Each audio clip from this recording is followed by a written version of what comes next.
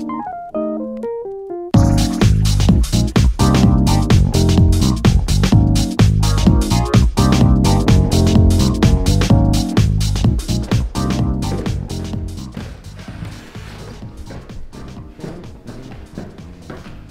I'm just in one of the buildings of the Faculty of Arts and Social Sciences.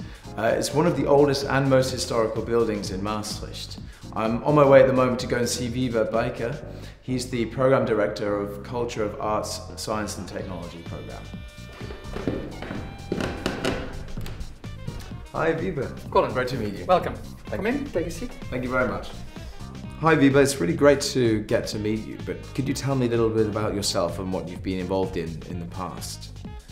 Yeah, I'm now Professor of Technology and Society here at the Maastricht University, but I was trained as a physicist and an engineer, and then studied philosophy and wrote a dissertation on the sociology and history of technology.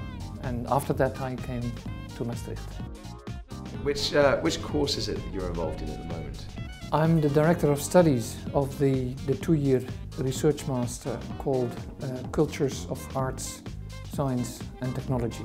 I'm also teaching in bachelor programs and teaching in other master programs, but this is my main task at the moment. Great, so you're still involved in teaching at the moment as well? Yes, yes.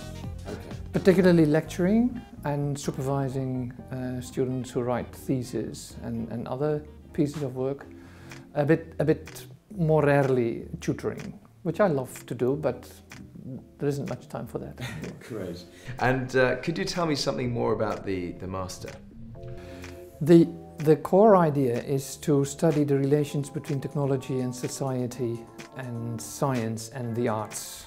And we ask questions how one shapes the other. For example, when a cross moves from the Sint-Servaas church to the museum that is next to the church, or to a further museum of religious art in Utrecht, how then the identity of that object changes because of the relations around the other objects, the technology that goes into conserving the gold and the metal, etc. So it's about the relations between the technology and the arts and science and society. So it's quite a broad program then. I mean, it depends on how you look at it. It is huge in the sense that it is about India and it's about the Netherlands. It's about water and it is about nanotechnology. It's about objects of art and it is about new media on the internet. And it seems to be all over the place. We think that it isn't. We think that the common core is how we study it. So we study all these, say, questions as cultures. We wonder what the culture around such an object of art is, what the culture of water management in India is, and compare that to water management in the Netherlands, and then see how we, from that comparison, can learn. Ah, okay. What does a typical student look like, if there is such a thing? I mean, this is a research master. It's 2 years. It means a lot of writing, a lot of reading. And there were days when we thought that research master students would need a high average grade in their bachelors. I don't say that anymore. What I'm now saying is that the students in these research masters, they are adventurous, they dare to take risks, they like to jump from historical questions to sociological to philosophical ones and move back again. So their character is more adventurous, I would say, than anything else. And at the same time be very rigorous in their arguing, in their writing, in their methodologies. So really encompassing a broad range.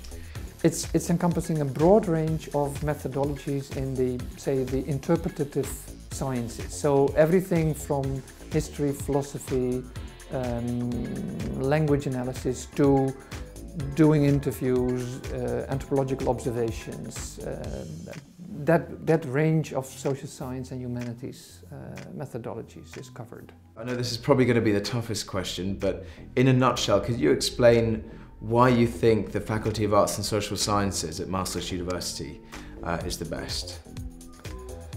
I would say go here if you really want to take control over your own learning. So the system that we have here, both within CAST, but I think it would more generally apply, is that really good students have a chance to become even better, because there are more opportunities to follow extra paths, to do extra reading, and then come back in the group of students, learn from the other path that the other students have followed. So I would say come to Maastricht if you are willing to work on your own, if you have a clear idea of what you want to do, and if you are interested in those interdisciplinary crossroads, because that would not only apply to CAST but also to other programs of the faculty. Great. Well, thank you very much for your time, Wiebe. It's been a real pleasure. Thank you. It was nice, and enjoy your carnival. Thank you very much. I will. Have a nice day.